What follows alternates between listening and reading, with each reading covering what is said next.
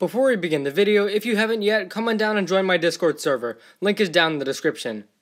In addition to the normal villains, the ninja have had to face and fight many monsters or creatures, many of which were actually unleashed by other villains. Today we're going to take a look at the top 5 best Ninjago monsters and creatures.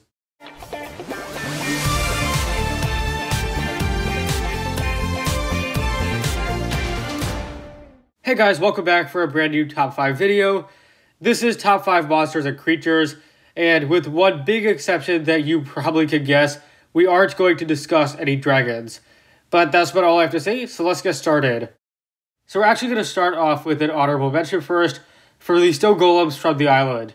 I felt like these guys were a very original idea. Visually, they look great. I love how these guys can separate into individual pieces, but also they can stack on top of each other and function in that way too.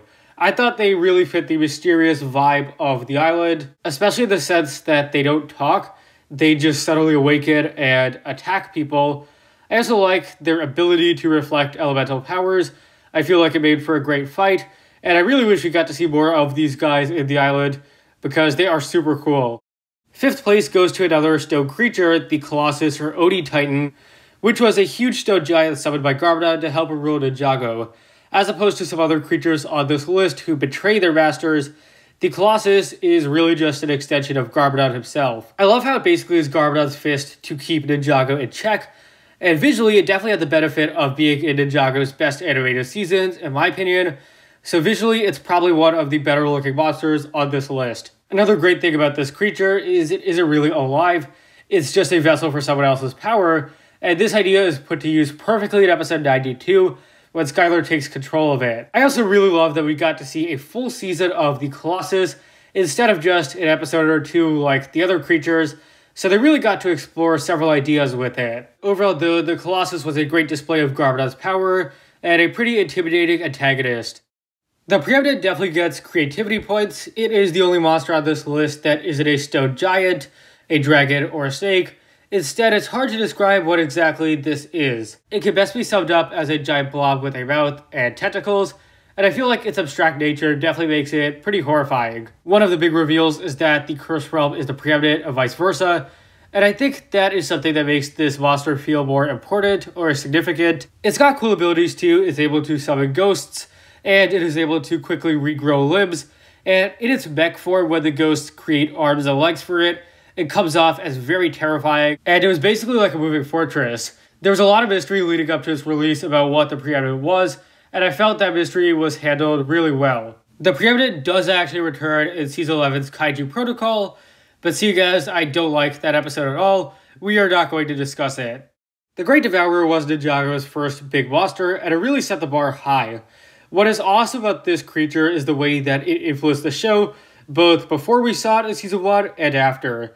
This creature is the reason why Garbodon is evil after it bit him, but it also is the reason why the Stone Warriors woke up. It served as the catalyst event for Garbodon getting the golden weapons and the first half of Season 2. It is the monster that essentially created Harumi by killing her parents, and it laid the eggs that would become the Vermilion Warriors.